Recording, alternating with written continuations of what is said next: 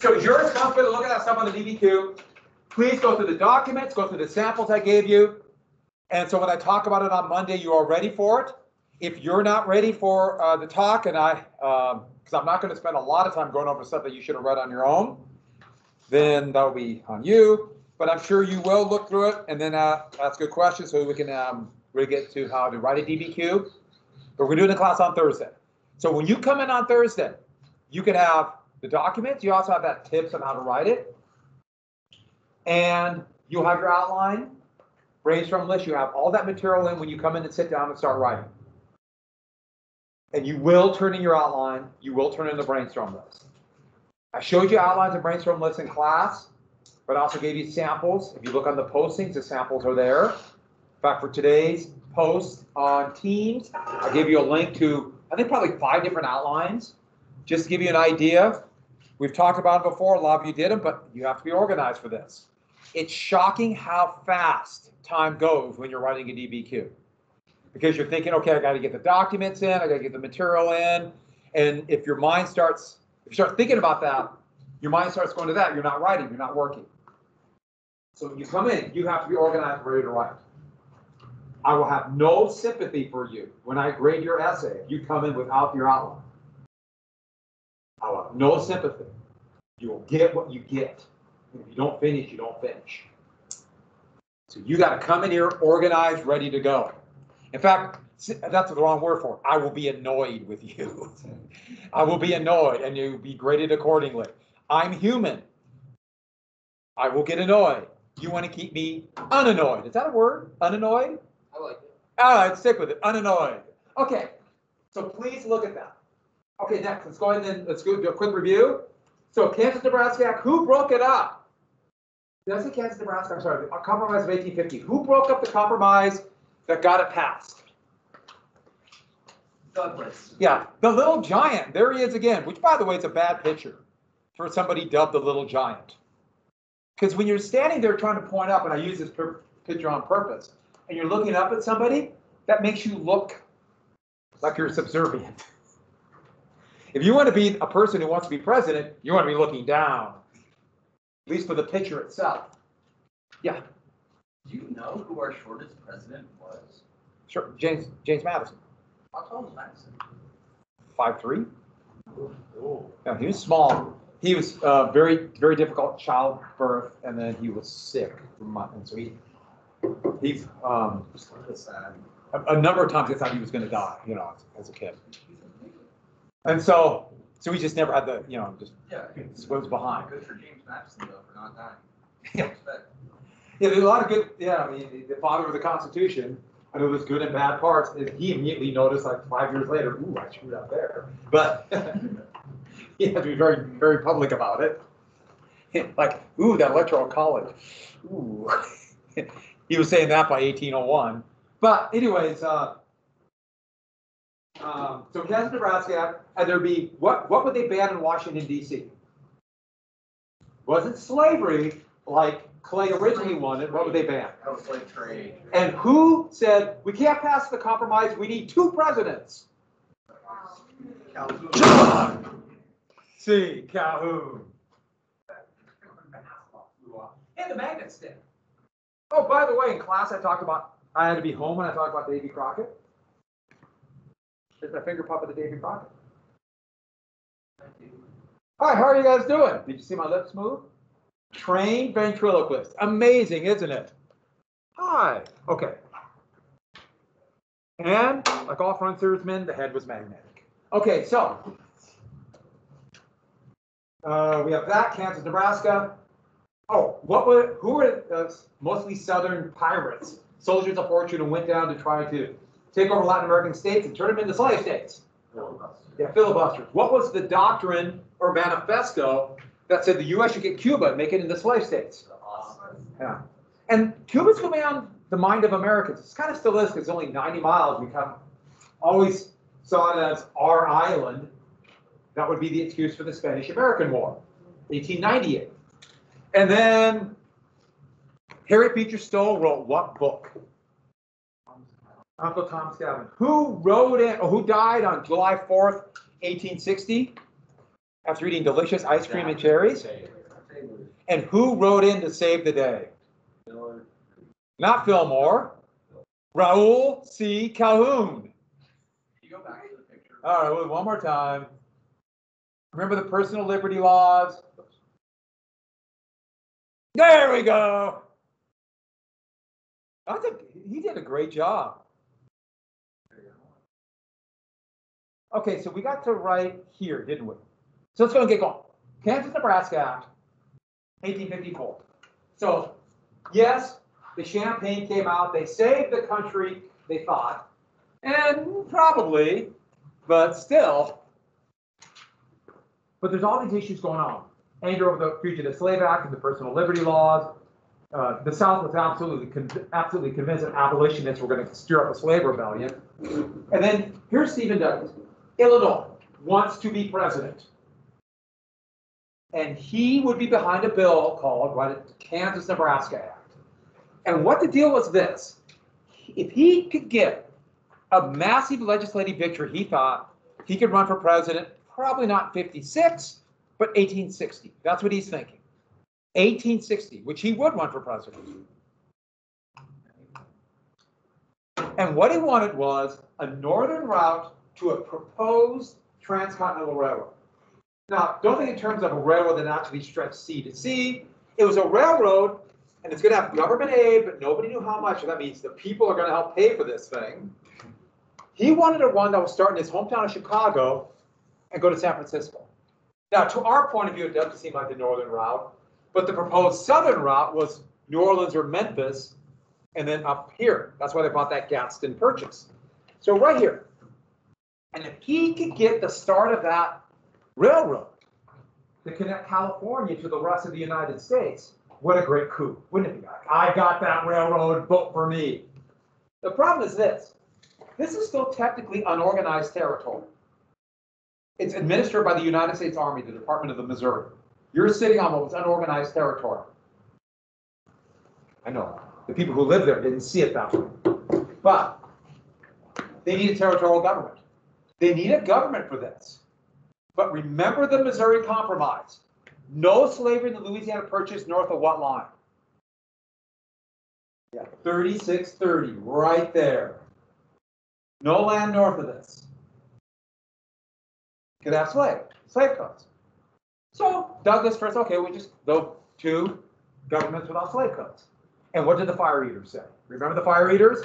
What do they say? They got to be open to slavery, or we'll do what? Rebel. Yeah, secede, which is a rebellion. We'll blow up the whole thing unless you give us what we want. Or, Douglas, you want your northern route? We'll stop it and make it go through New Orleans, then through Texas this way. Is that what you want? Well, that's kind of what's going to happen.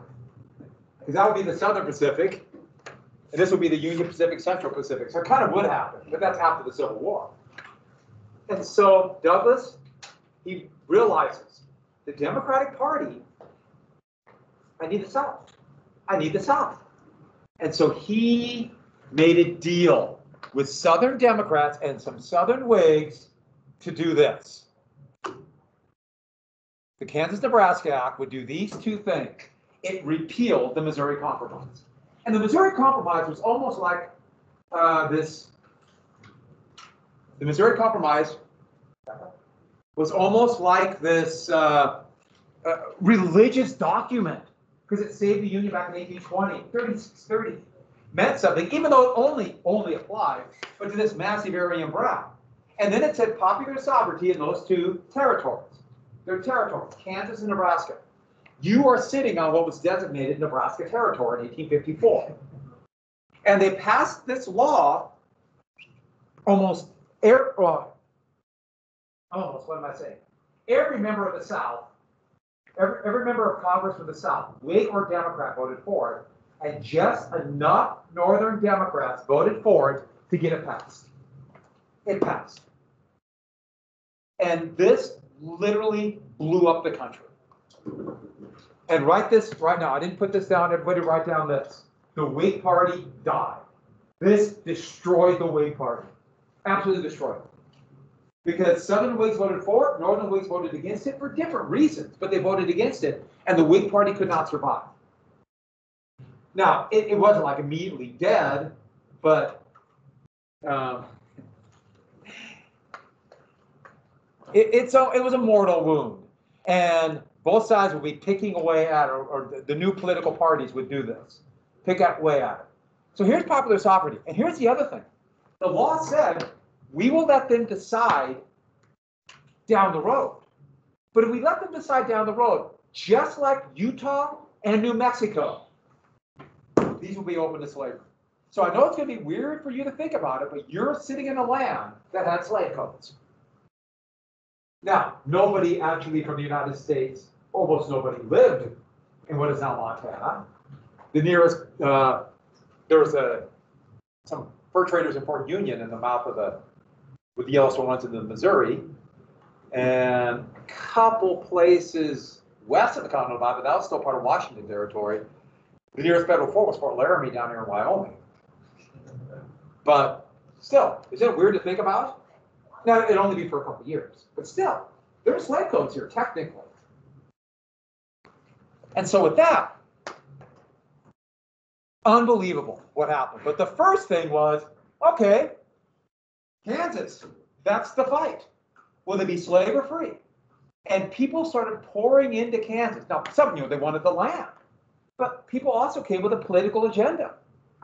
Free soilers poured into Kansas, and that would begin what we call Bleeding Kansas, which was Civil War. The Civil War began in the United States in 1854 in Kansas. Irregular guerrilla fighters, more like raids, harassments, and terror, began to attack each other. Almost all of it were in this area here. So like Lecompton would be a pro-slavery town. Topeka, Lawrence, they would be free soil. But you also notice one more thing. The slave state of Missouri is right there. So people could cross back and forth very easily. Now the free soilers poured in. And they would be called, and that's why I put this up here, an ad form. Free soilers are going to be called Jayhawkers. The Jayhawkers. So if you know anything about mascots of college football teams, that's why the University of Kansas are the Jayhawks, because they're Jayhawkers. Just like I told you, during the Mexican War, Tennessee became the volunteer state. And the Jayhawkers formed their own irregular cavalry. They called them red leggings. So they all had either red pants or red leggings on their boots. And then they just wore whatever they had. So they were the redlegs. And it'd be a brutal, violent guerrilla war. I mean, these kind of wars aren't ones that are going to have a lot of prisoners taken. There would be huge fights, but there's a bloody, destructive conflict that would go from 1854 to 1865. And I should add, these free soilers, yeah, they were totally opposed to slavery. But they didn't want equality. They wanted Kansas to be a white state. So racism was pretty strong. So that's another red leggings right there. That dog ran the whole operation. His name was Steve. And so with that, border ruffians would be the name given to all pro-slavery people. And even though a number of people would come into Kansas who wanted slavery, even brought slaves in, a lot of the border ruffians were people who crossed over the border from Missouri. So on the left is a border ruffian raid, and that's, this is actually bringing over border ruffians across the Missouri to go vote in the election. Here are Missourians lined up to vote for the Constitution. Because in 1856, it was impossible to tell where you were from. It's very difficult to, it's almost impossible to vote, to legally vote today. Virtually, in fact, it never happens. But back then, it happened all the time. But now it never happens. Yeah, never. They did catch somebody try to try to get a absentee ballot for their mother who died. And he tried to forge her signature. This was in Pennsylvania. And then it just never happens here now, despite what people say. But border ruffians. And the biggest, first really big fight would be the sack of Lawrence of 1856. The sack of Lawrence. May 21st, and then in the next 5 or 6 days, the whole world will be turned upside down. Border ruffians crossed over and attacked the free soil town of Lawrence, Kansas. They shelled it, they attacked it, and then they crossed back over the border. And the big thing is they pulled out a couple cannon. Their militia had cannon, took a great glee in attacking the main hotel there, which was called the Free State Hotel. Get it? Get it? But when Free Soilers and Jayhawkers heard, they heard it was a massacre. And this painting shows border ruffians lining up people and shooting them, and shooting a father in front of their family, and burning down the town and murdering people. It wasn't quite like that. They just came in and destroyed. Their whole plan was to intimidate people to run away. Because there were a heck of a lot more Free Soilers. Heck of a lot more. And, do you see it? Do you see it? More dogs. How does that fit in your conspiracy theory? Okay.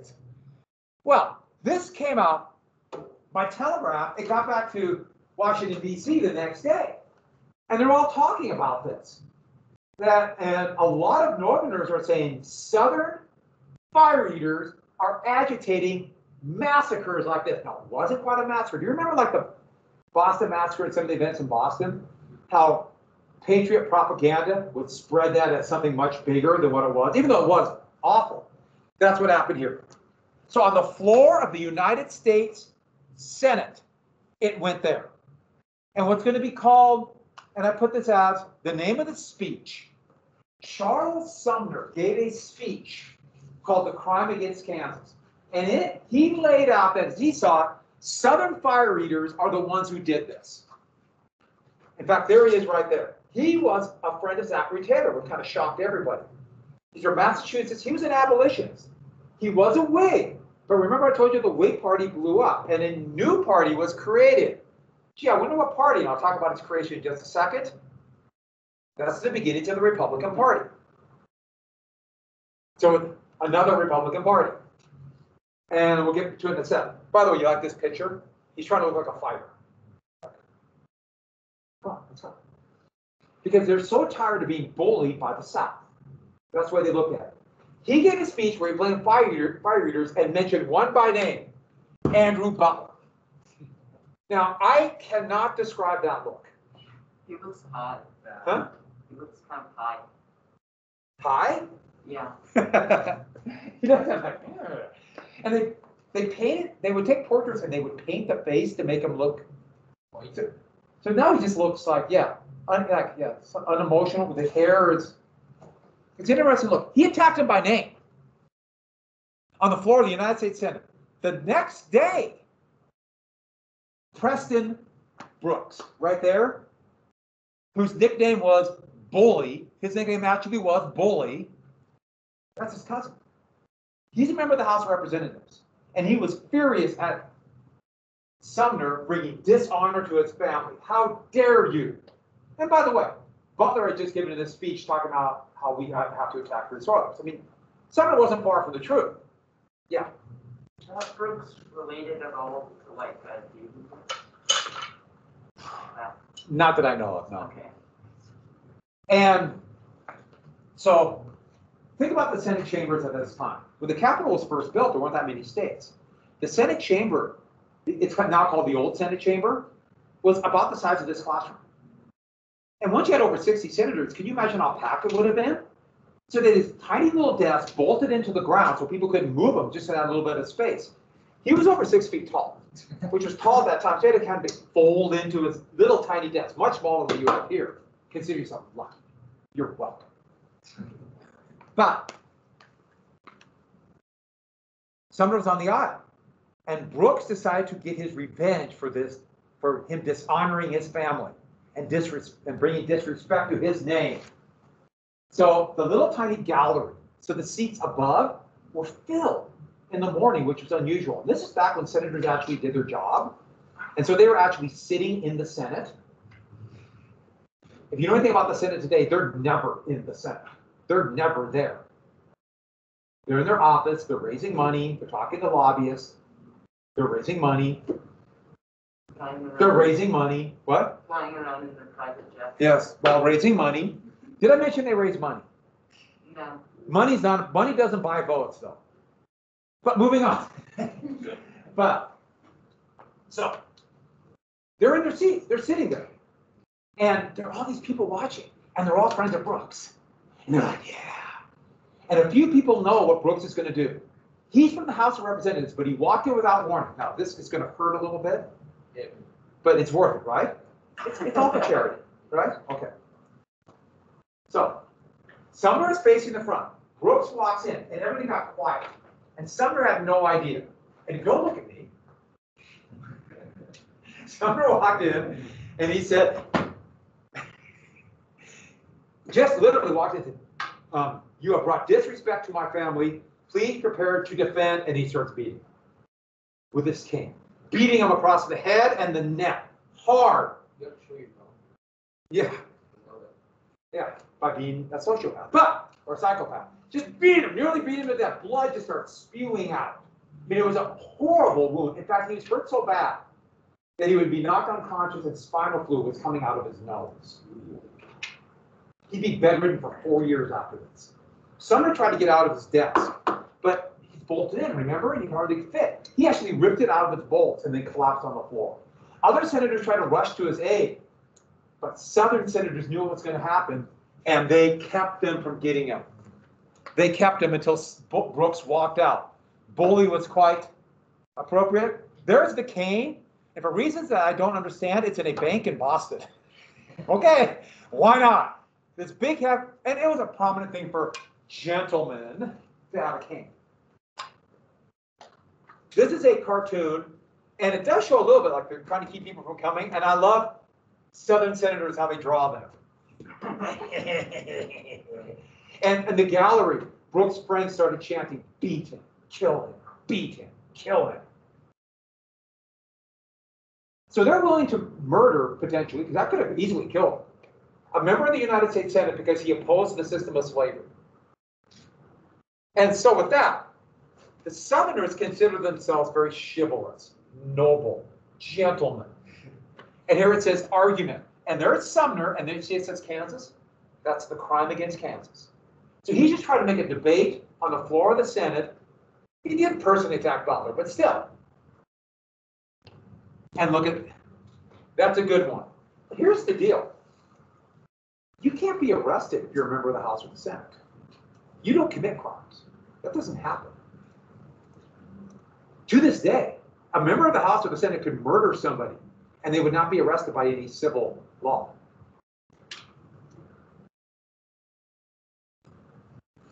It's actually kind of amazing, isn't it? There's a logic to it. It's so, remember, the president carries out the laws. Couldn't the president just start arresting members of Congress to get what they want? Yeah. So there's a reason for that. But, and actually it's kind of funny, both the House and the Senate have their own laws. Each of them have their own jail, which is basically their little office.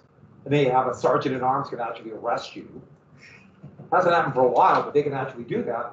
He'd just be censured and sent home, kicked out. And guess what happened? He was reelected and came right back. Not only that, Southern admirers sent him thousands of new canes. That's how bloody it got. Sumner, Brooks. Sumner made it, but he was never the same. Never the same. Then, right after that, so think about Jayhawkers. They heard, and what did they hear? A massacre in Lawrence. And then they heard about this.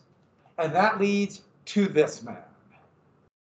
Now that's a very glorious painting of him on the rotunda of the state capitol in Kansas. He did not have a beard when he was in Kansas, but they still drew him that way anyways. As his firebrand that began the Civil War. Who is that? Oh, John Brown's behind. John Brown. That's John Brown. And John Brown's one of the most important characters in American history. It's hard to describe it. How does this work? There we go. John Brown. John Brown, that's what he looked like. Actually, what are we checking our phone for? Sorry. Not again. Or I get a phone. And so with that, John Brown, that irritates me. Don't do that while I'm trying to work. Sorry. John Brown was a failed businessman, a number of things, but he saw it as his mission in life to end slavery. He was a confirmed abolitionist, and he went to Kansas to fight against the pro-slavery forces. He was a leading jayhawker, and this was taken to him right before that. He and his 17 children. He had 2 wives, 1 died in childbirth. I've mentioned this before, but 1/3 of all women died in childbirth. And it was, yeah, I think you probably can understand why, without antibiotics or anything else. But John Brown went there to fight, and he was a jayhawker fighting his border ruffians, and he heard massacre. He heard hundreds died. We've got to fight back. Look what they did. He heard about Sumner. We got to do something about this. Now, it's only a few days, but with the Telegraph, they had newspapers the next day of what happened. He had the information. And for 4 years, that was my yearbook photo. Until parents got mad and complained, and I couldn't get into the yearbook anymore. Wait, what? They said they want to see their kid's face, and a number of people said, why is he putting a picture of Abraham Lincoln in there? So, I'm just jealous. yeah, so if you go, it's a while, it's been late 2000s or so, or late 2000, the aughts, 2005 or 6, 2007, yeah, that's my yearbook photo. I like it. Like, literally that? Yeah, that picture right there, for 4 years. It could pass for you. That's not bad. And my great uncle rode with John Brown. Was even mentioned by John Brown's son, John Brown II. Even mentioned him as old, pock-marked, ugly, short John Partridge. Yeah, it's true. He must have had smallpox, but red-faced too, and red-faced. So, John Brown. And what did John Brown do? He wanted revenge. So he and other jayhawkers went to a settlement on Potawatomi Creek, where there were known pro-slavery people. A couple of them might have been involved in the sack, but remember, they think it's a massacre. Doesn't excuse it, but all kinds of information. Think about it. It's a part of a plot to get us. And at Potawatomi Creek, so this all happened in just 5 days. On that night, they slashed apart, murdered 5 pro-slavery men, cut them up with broadswords. So they butchered these people. As they saw, we got to fight back. Now, they weren't 100% innocent, but this is outright murder. And so those who were, especially pro-South, said, look what these northern abolitionists are. They're a bunch of John Browns, Potawatomi Brown. And he became the most infamous person in America. But he also became a hero, because just a few months later, at Osawatomie Creek, I am not making that up, it really is Osawatomie Creek, John Brown and his other soldiers fought off hundreds of border ruffians and saved a wagon train of free soilers. Osawatomie Brown was the hero to freedom. So it really depends on what side you're on.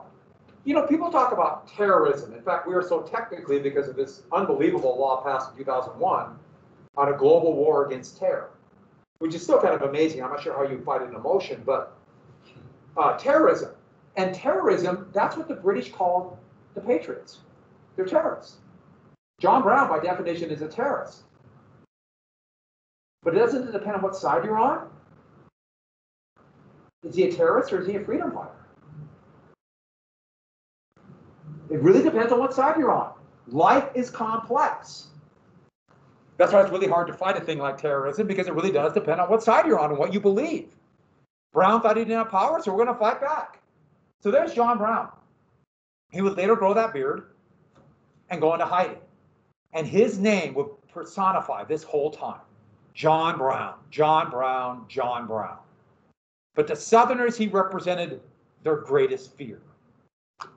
And so with that, by the way, that's the symbol of Kansas, John Brown.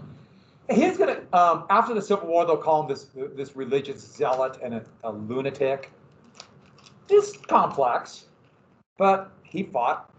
He was willing to die to end slavery. He was an interesting man. A mini-series just came out about him, and I've not watched it yet. And I've heard mixed things about it. Have you know what I'm talking about? I can't remember the name. It was in my head, and as soon as I started talking, it disappeared. Someday you too will be old. But I can tell you things about me in 5th grade. Okay, when it pops in my head, I'll remind, but I heard mixed things about it. So, the constitutional crisis, while Civil War is going on, right after Potawatomi and Lawrence, they're going to have the first election on a constitution. And 2 constitutions they'll vote on. 1856, 2 constitutions. Now let's see, you're all very smart people. Can you guess which constitution, based on the town it started, and I gave you the flag for each, was the pro-slavery one? And can anyone guess which one was the free soil one? It's kind of tough, isn't it? Maybe look at the shape of the flag, that sort of. It says admit me free. Yeah, admit me free. The other one says Southern rights. Yeah, I'd say this is probably the pro-slavery one. And the thing about it is the Pierce administration was, what do you call a northerner who favors the South? Doughface. Yeah, the Greek term doughface. Well, Pierce made it very clear. They're not going to stop border ruffians. They're not going to stop border ruffians at all. So that first election it was very clear this is going to be a rigged election for Lecompton. He's a doughface.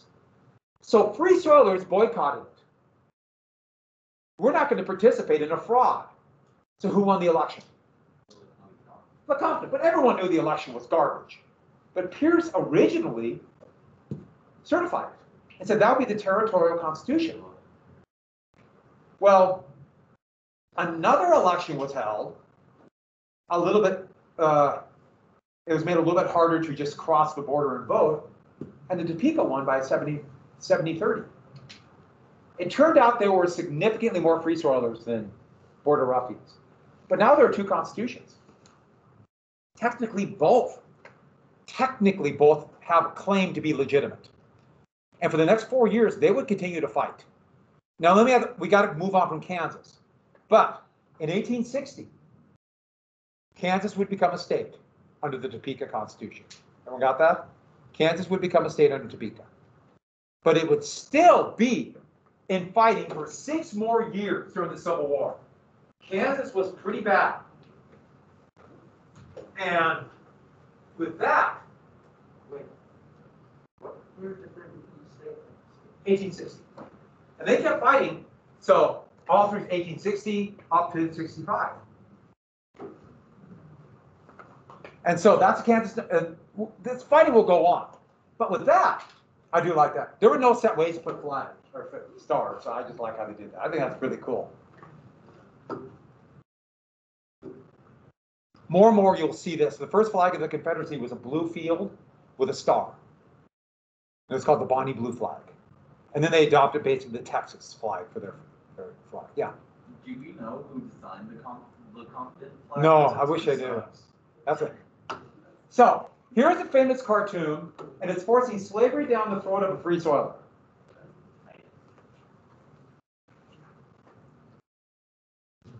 Slavery down the throat of a free soiler. And here's a free soiler, and it's being held back, his head open, and you notice it says Kansas. But it also mentions, remember the filibusters in the Austin Manifesto, it says Cuba right there. You see that right there? Boom, boom. And so here are Democratic politicians, because that's a Democratic Party that wanted popular sovereignty. Holding back, you notice it says Democratic platform. And so how are they forcing slavery down their throat? They're forcing a slave down their throat, which, by the way, this is pretty intensely racist. And this is what the Free Soiler says. Murder, help, neighbors, help, oh, my poor wife and children. So that's a Free Soil cartoon, but also shows that thing about a white republic. Good cartoon to show you the time. So not only that, we have a new political party. 1854, the same year as Kansas, Nebraska. The same year. A new Republican Party formed. Remember the old Free Soilers, which were mostly Free Soil Democrats? Furious at Kansas, Nebraska. They joined the new Republican Party. There were just remember what I told you, there weren't very many abolitionists, but they joined the Republican Party too. Charles Sumner would be one of them. And some Whigs. Conscience Whigs are Whigs that were basically anti-slavery, free soil. They were conscience Whigs. And the other Whigs who were big into the industrial policy, pro-business policy, some joined the Republicans. Some joined the Democrats. And that made up the Republican Party. It was a purely, and write this down, Northern Party. Purely a Northern Party. And if it's a Northern Party, well, what is supposed to happen to all the Southern Whigs? What did they do? To the opposition. Yeah, they went to become Democrats. And the Democratic Party became a Southern Party. Completely. Southern Party. And Thomas Nast, remember the guy who did Santa Claus? I showed you that picture before. He made this cartoon. This is 1868. And he was pro-Republican. And he's trying to say vote for Republicans because the Democrats were the party of secession.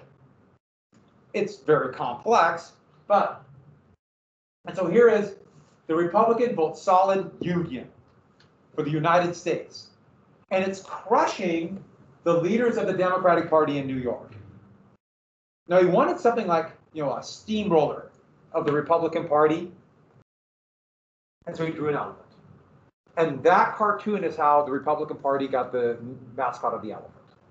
Remember I showed you the one of Andrew Jackson as a jackass? And the Democrats kind of held on that, said, okay, we'll be the working man's donkey. Well, Republicans took that. So that's where that comes from.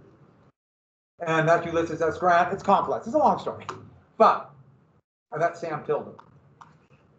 So out of this hill, the Republican ideology will become the Northern ideology. And remember, I talked about the Southern ideology.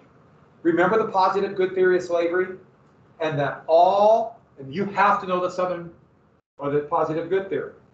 When I talk about the events leading up to the Civil War, or you write about them, and let's say at DBQ, ideologies are key. If you believe something to be true, especially in the South, you believe it to be true, and Northerners are trying to cut your throat in the middle of the night, that's what you fight for. As it turned out, it doesn't matter. It's factually true. They believe it to be true. And Northerners are going to believe this thing too. Ideologies are why people fight. Ideologies are kind of scary. We all have them, but they can be scary. And so with that, right there, Northern ideology. And what are they? They took the version of free labor. Remember free labor? Well, the Northern system was creating this dynamic system, this dynamic economic system that allowed workers to do all kinds of jobs and opportunity. And that's what they saw, is we're creating free labor. Now, problem is, the early Republicans were thinking they're still kind of thinking pre-capitalism. But like, anybody can do whatever they want in this new system. Well, that isn't quite true, because most people can't afford the capital. Most of you probably can't afford to go start a car company because you couldn't afford the machines. Can anyone afford those machines? Let's hope someone will say yes after we can make a deal. Yes. Maybe you're, but they really emphasized workers' rights.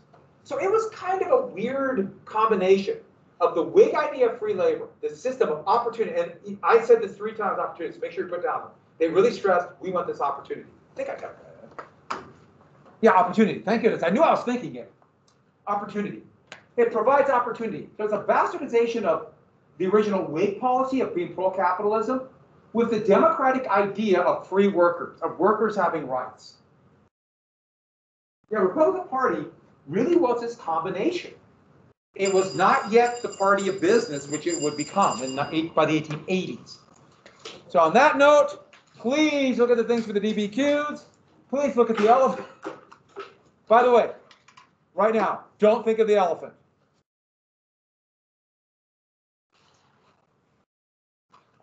Did it work? You ever had that say, don't think of something, what's the first thing you think of? Bull moose. Yeah, bull moose. Speaking of moose, you want to see a good picture of a moose? Yes. interesting how the sort of rotation of the parties but Well, yeah, but, yeah, it is kind of interesting, because the Republicans definitely are a Southern party now.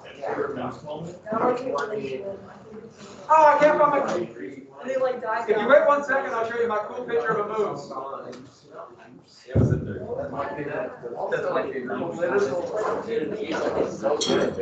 Yeah, they're so lame now. I'm with you there.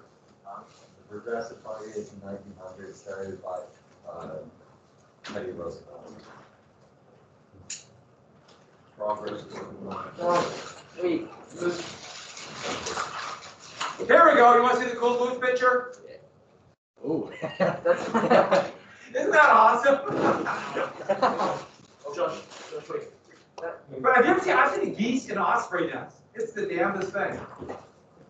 So I have been, I sort of question, so I've been very confused on how like political parties have been changing geographically. Yeah. So you had Jackson that used to be the Democrats in the north, you know. North and south. Okay. And then it changed how it's in the north, but if you look at it today, you have all of those ones up there that are pretty darn Democratic now. So as they switch Democrats to Republicans, Democrat again. And I'm just confused in like how that worked out. Like, Well, it's hard to show you in a minute between classes. yeah. But think about what happens is that the issues around the country changed. And so for this one, to many northern Free Soil Democrats, they saw the Republican Party, or sorry, they saw Northern Democrats saw the Democratic Party as just becoming a party for the elite slaveholders, and it was leading its true path. And so they switched to another party. And so that's what you see in time after time, when you have an attitude or a feeling that one of the parties is leaving its roots and they change parties. So like in the South, because the Republican Party was the party of union, there was only a Democratic Party in the South in the 1960s. There were no Republicans in the South. Period. Not. There was no Republican Party in the South. And but most of them were pretty like anti-civil rights and things like that. When Northern Democrats started saying, no, we're the party of the people, we should be the party for equal rights for everybody, then the Democrats down south switched to become Republicans. Okay. And in fact, that was the issue. In fact, it was anti-civil rights. I mean, there's a lot of other issues. Yeah. That's what. And the other thing is, too, Montana was a big union state. We were very democratic. Unions are dead, wages are lower, and we're Republicans. So that's what happened here. Okay. See ya. see ya.